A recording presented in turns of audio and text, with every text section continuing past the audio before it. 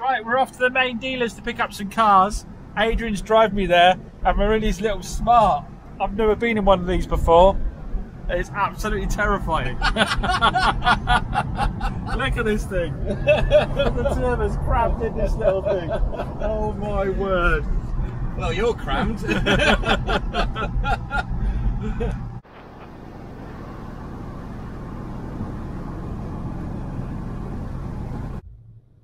So after taking an extremely long time at the dealership, because I met the owner of New Road Garage in Torrington, the garage I pass every single day, and I used to, when I used to go to work into my corporate job as well, and I used to admire his setup with, he had exactly the right price cars for the area. I've always heard really good things about him, customer service wise, but first time I've ever met him, he happened to be there picking up cars at the same time as me. So I had a good long chat with him, good to catch up with him. So another good contact for me, and this game is all about contacts. Adrian's behind me in that nuts little Smart car that he drives like I do not know what. He's insane. Or been pulled for a red light. Okay. And I'm in the Vauxhall Corsa that I've just picked up. So this is a 2000 and I can't remember, 2011, 2012 Corsa 1.2. It's an SE because we've got the heated steering wheel, heated seats, we've got Bluetooth, we've got stereo controls on the steering wheel. I imagine, yeah, we've got cruise control, alloy wheels, the half leather trim, and the textured dashboard. So it's the SE model, which is a nice model to have. It appeals to everyone spec wise. Only done 56,000 miles.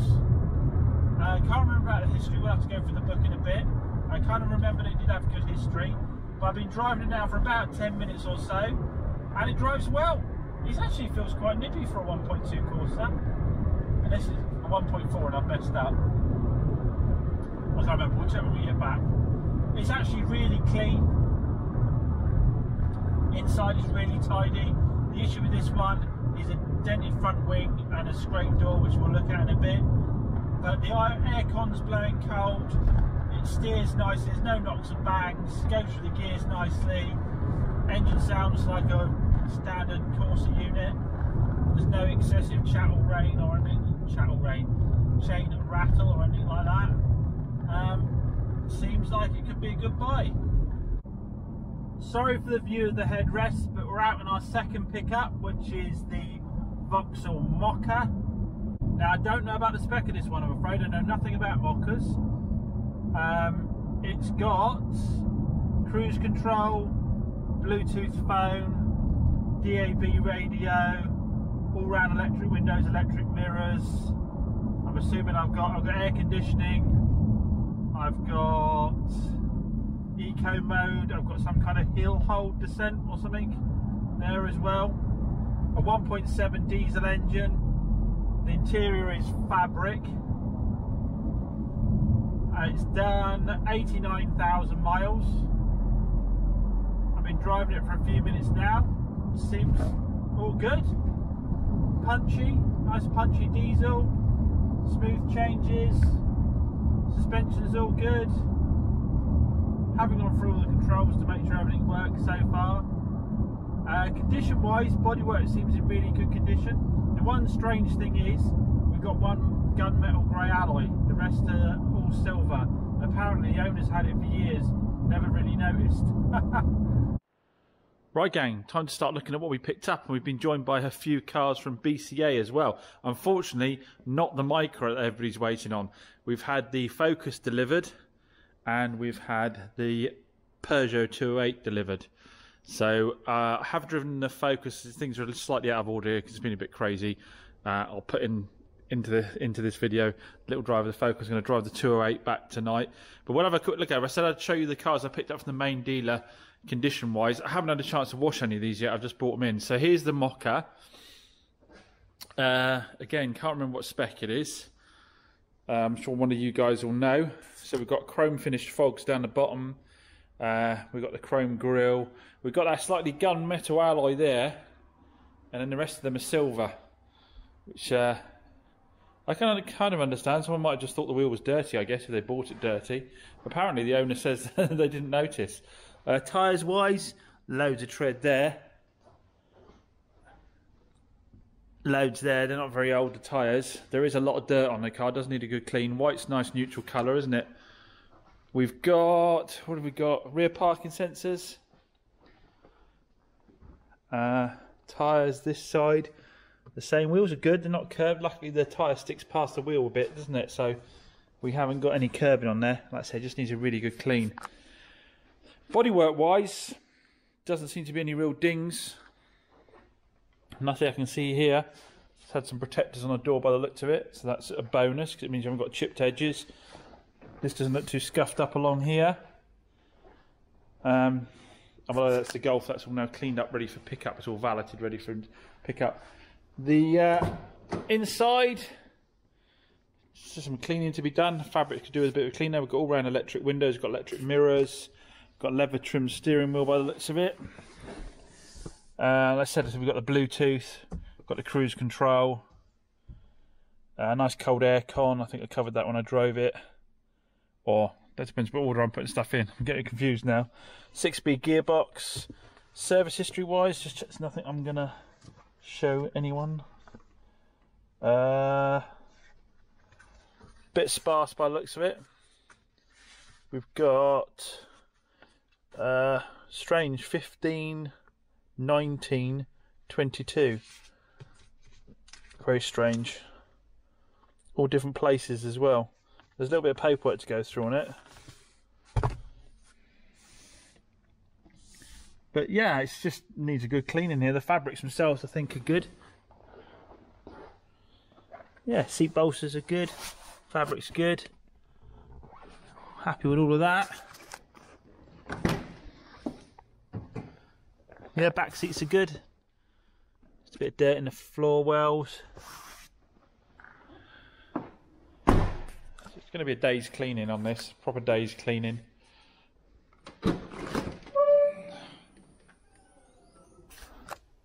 Boot isn't too bad. Missing all of our spare wheel kit. Mind you, it probably had gunk in it, this one, didn't it? So I need to replace that. I say, drove really nice. I don't think the private plate's staying with it. I think that's the process of being taken off, unfortunately. Those of you on Instagram that have already commented. So that one looks like, based on how it drove, I can't remember what the MOT is on it in terms of how long it is, but in terms of the way it drove, it looks like this is just a really good clean-up job. The Corsa, so you saw me drive this one back, didn't you? The reason it performed well is because it is a 1.4, not a 1.2. It's the SE, like I said, metallic silver, obviously. Again, tyres, plenty of tread there. Alloys are good again, they don't stick out past the tyre, so I don't think we've had a lot of damage on there. Got the lower front spotlights with the chrome surrounds on those as well. It's when we get to this side we run into some problems. Front wing is dinged in. Came straight back and got one off eBay, exactly the same colour, so we'll be able to swap that straight out. And then there's a door here that's had a scrape. Now I think most of this is going to polish out because the line is still good, really good along here. So I think it's just here where it needs a bit of repair and a little bit of paint. Wing mirror could do with a bit of paint. Once that's done, I think it'll be a good car. I mean, the big bonus for this is the mileage, only 56,000 miles on 2011. It's got the half leather trim, which is in good nick. This is normally cracked to hell. There's only one little crack there on this one. These are normally really cracked up. It smells exactly the same as the mother-in-law's one. Yeah, and you've got the Bluetooth front electric windows. I don't think there's rear electric windows. You've got the air con, heated seats, heated steering wheel. Sorry if I'm repeating myself on the drive earlier. All the fabrics are in excellent condition. This is gonna, to be honest, I think this is probably a pretty mint car. Bar that ding on the front there, it's a really, really clean car. It's going to clean up really well. I had a look at the previous MOT, mentioned leak. Well, obviously not a bad leak from underneath the engine because it passed MOT. It's not hitting the ground. Nothing's hit the ground while it's been there, but I did notice a little bit around the edge of the sump. So it might be worth dropping the sump and resealing the sump, I think. Depending on how bad it is, maybe try some stop leak first, swell the seals out if it is that, but the sump's probably on with silicone, so I don't know, it would resolve that. But obviously you have to see how bad that actually is. When you get to this age, you get little weeps, don't you, from stuff. if you try to fix it, or you'd get the engine out and no one would ever pay you the money, would they? So that's the two from the main dealer. Right, onto the BCA cars. So we've got this little Peugeot 208, first time I've done one of these. This is an Allure, I understand. Spec-wise, really high. Got the alloy wheels, they're in nice nick. All the lacquer is good on them. We've got the chrome wing mirrors. Headlights could do with a slight buff on the top edge there. Got the chrome spots. Condition-wise, it's really nice. This was a condition 2, so bodywork-wise, I don't actually have any paint to do. Inside is nice. You got this leather. Oh, I didn't cover the service history on that one, did I? We'll go back to that in a sec. Because I can't actually remember what it is, but we'll go back to a sec. So yeah, nice leather trim in here. The driver's seat needs a little bit of work. Back's in good condition, but nice sort of piano back gloss trim there. Leather trim with stitching on the door cards. This one is fully loaded up again. The alloys on this side are really good. It's got sat nav, this one though, and cruise, and it's the top spec one, isn't it? It's the 1.2 VTI. I'm told the 1.2's an okay engine. So 1.6 is a problem. Yeah, a little bit of wear through the bolster there, but I think I can do something to tidy that and repair that. I can see why. They're very highly bolstered seats, very sports-like. Electric windows, electric mirrors.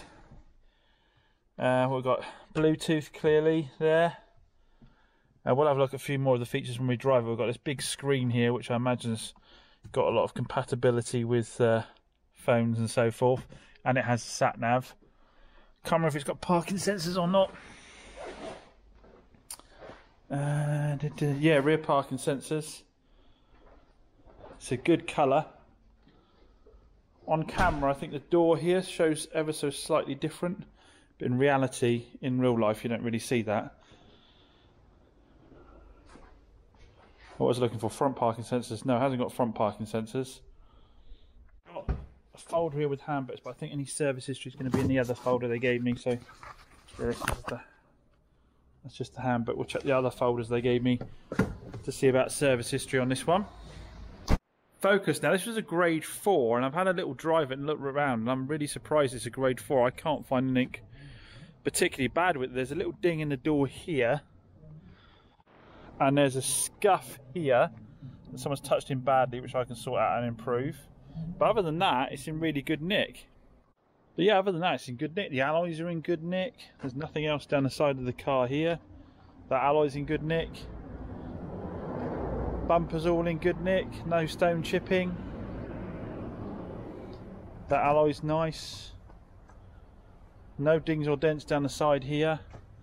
And the rear alloy's nice. Nothing to complain about there at all. Now inside, it's in really good nick. All the seats are nice. I mean, I'll give them a wet clean anyway, just to get some of the base dirt out of them. The carpets are all in great nick. Seats are all in good nick. Got manual rear windows, but electric front windows. Electric mirrors. Bluetooth. Auxiliary input. Aircon. Heat front screen. 6-speed box with that 1.5 diesel. It's 101,000 miles. The Peugeot, by the way, I think is 90. Is that right? 90 odd? I can't remember. I think the Peugeot is 90 odd thousand miles. It's come with a load of fuel in it as well, which is a bonus. It seems a nice car. It seems too good for a grade 4. Now, what sometimes happens is, I've got it in my head, and I don't know how true it is, that sometimes they grade the cars down and to sort of give you a heads up that there's another problem with them that isn't so obvious. I think there might be some nice guys out there that do that. We've got a proper spare wheel, but we'll do the traditional home run in it and see what we think the score is. Like I say, I think we'll take the Peugeot out first, possibly. Again, apologies, this is all over the place a little bit. There's obviously, in a day, there's been a lot of cars coming in. I can't remember what I recorded and what I haven't recorded. But I'm happy enough having driven that, not to just get into getting that tidied up now. I'm happy enough having driven that to get that into getting tidied up. So after test drives of these, we can decide where we're going with these. This is the one that makes me more nervous for some reason. I'd have thought this was a nice piece of stock for some, but I guess 90 odd thousand miles, starting to get up there a bit for some people, but for the age, it's, you know, perfectly reasonable mileage. It'll be quite a cheap car as well. 2012, I think this is what does this come out at? Oh, I'm gonna get it wrong now. Is it 3995, something like that? I think a lot of car for the money. Again, compare this to some of the other makes, you wouldn't be getting an awful lot of kit. This is really nicely specced out. Obviously, a lot of work for me now to be doing. I've got a lot of cleaning to get going on. So heading off for a run in the Peugeot 208. Straight away I can tell you there's something needed on the front left. It feels like a lower arm is knocking, or it's a really bad track rod end. I've got a feeling it's going to be a lower arm from the type of knock it is. Other than that though, the gearbox seems okay. It's not the most direct in the world. Yeah. Could even be a broken spring over there.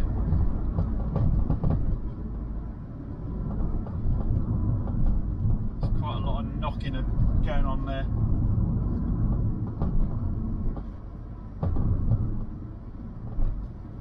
Is it trimmed?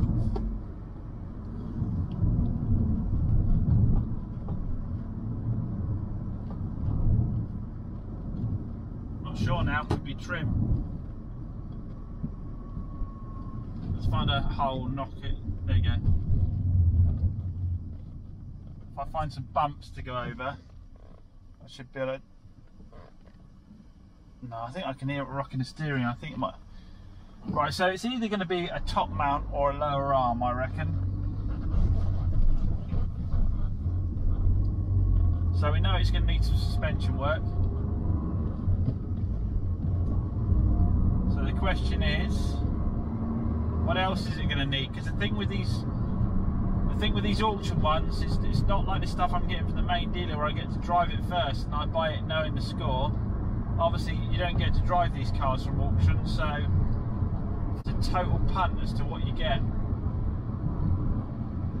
I mean, initial signs are the engine feels smooth enough. The nice thing is, just being a 1.2, there isn't an awful lot of stuff bolted onto it to go particularly wrong. He says before he's fully tested it.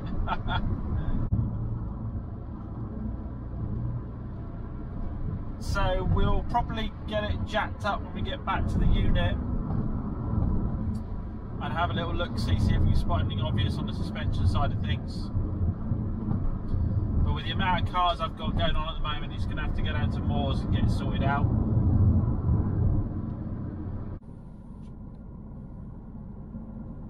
So we're running the Focus home because it's got loads of fuel in it and it'll give it a good chance to give it a good long run. Those who watch the channel for a while know I do like this 1.5 in this Focus. When I used to have company cars, in between sort of ordering newer cars, I'd have cars from Thrifty for a few days and I used to get a lot of these 1.5 Focuses and I was always really impressed with them, how quick they were for a 1.5 and how well they handled. They really do handle well. So this one, no lights on the dashboard at all. It sounds quiet enough, it's starting on the button fine. We've got Bluetooth, aircon, CD radio with auxiliary input. I don't think we've got cruise on this one. Oh, what's that?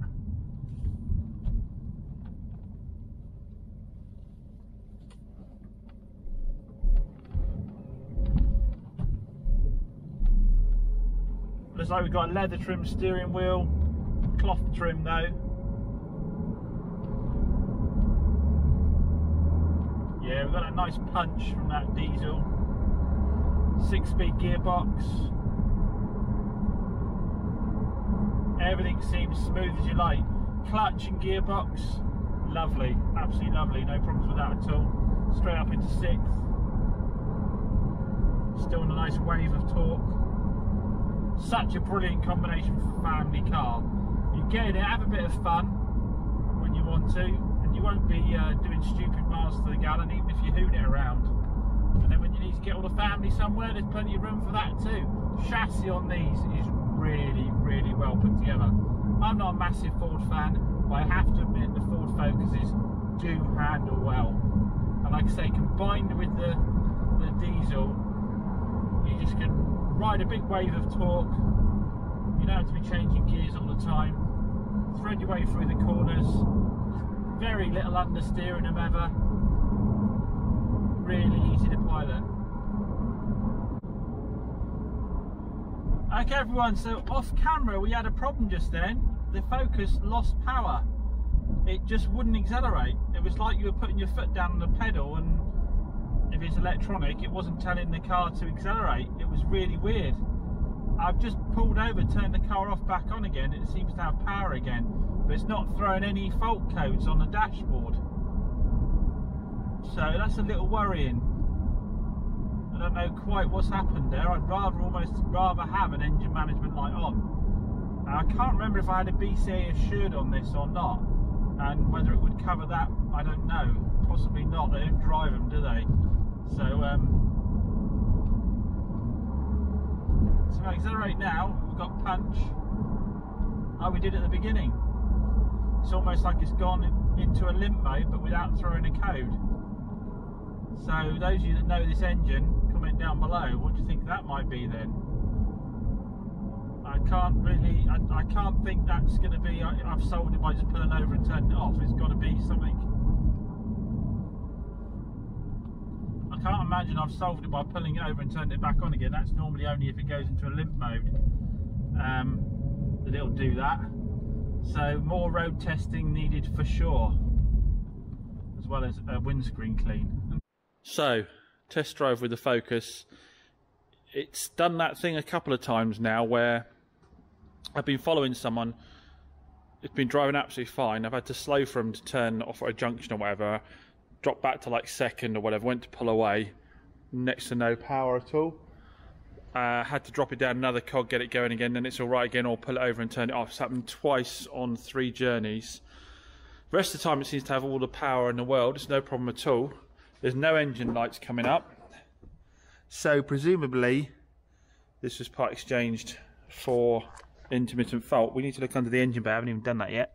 Now this did come to me with a BCA report for low coolant. I assumed that was just poor maintenance, but obviously it could be something else. You never know. The coolant level looks to be on minimum, and that coolant bottle is a dirty, dirty colour.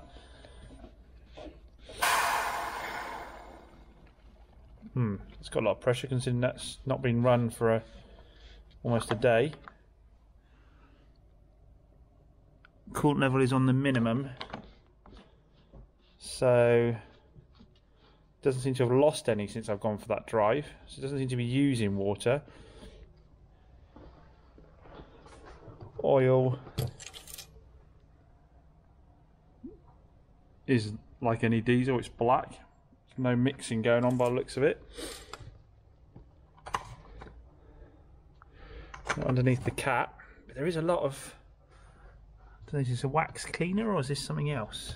Oh, it's all over the place down here, look. Is that coolant or is that something else? Is that a cleaner? Can't decide. It's more waxy than it is coolant. Maybe a small weep near the turbo there. That's what we got going on. Now this has got a receipt with it for having had what was replied, EGR cooler was fixed on this, so that's been done on it. But I do notice that just for relatively short runs the fan is running for a long time after you pull up, so it may well be getting hot but not getting over temperature, because that fan's doing a good enough job of keeping it at temperature, but it's getting hot. So looks like we might have some work to do on this one. So the day's results are main dealer buy. It's got bodywork but it seems to drive fine. Main dealer buy, needs an alloy painting, needs a really good clean, but other than that seems a good buy. Auction buy has a problem and don't know what it is yet, and auction buy has a problem. Now this one seems to just be the suspension. So worst case scenario was placing a shock and a lower arm or something in that corner. Other than that, it drives absolutely really well. I don't have any other concerns about it at all, so that could be a cheap fix, relatively cheap fix.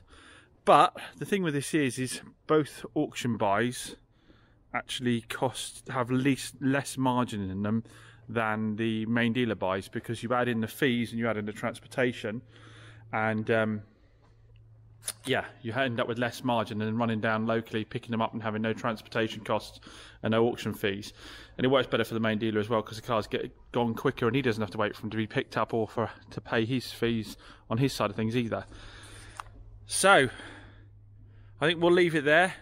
Tune into the next one and we'll find out if we can sort out what the problem with this Focus actually is, and see whether, and also what the problem with the 208 is, and whether we can actually get those issues fixed and still have margin in the car to make a profit. It's another to all those guys that say we just wash them and stick them out the door, guys. There's always work to be done. We've got body work, we've got mechanicals, and if we're lucky, we'll get away with just 1 out of the 4 cars being a case of giving it a wash. We'll still have to get the alloy painted, but it's only like 1 out of the 4 that potentially is anything that we could just wash and stick out the door. But that still remains to be seen. There needs to be more testing done on that. Anyway, as always, thanks for watching, guys. Like I say, tune into the next one if you enjoyed that, and we'll find out what the score is with this. Oh, and in the next one, we may well have that 2000 plate Nissan Micra with 165,000 miles come from auction with the automatic gearbox. You've all been waiting for it. We know that one's going to be a beaut. Also got a Suzuki Jimny coming in, believe it or not, a year 2000. My cars are getting older, aren't they? Suzuki Jimny coming in. And on automatic, Skoda Fabia. But you wait till you see the state of this car. I give myself a load more work again. As always, thanks for watching. Catch you later.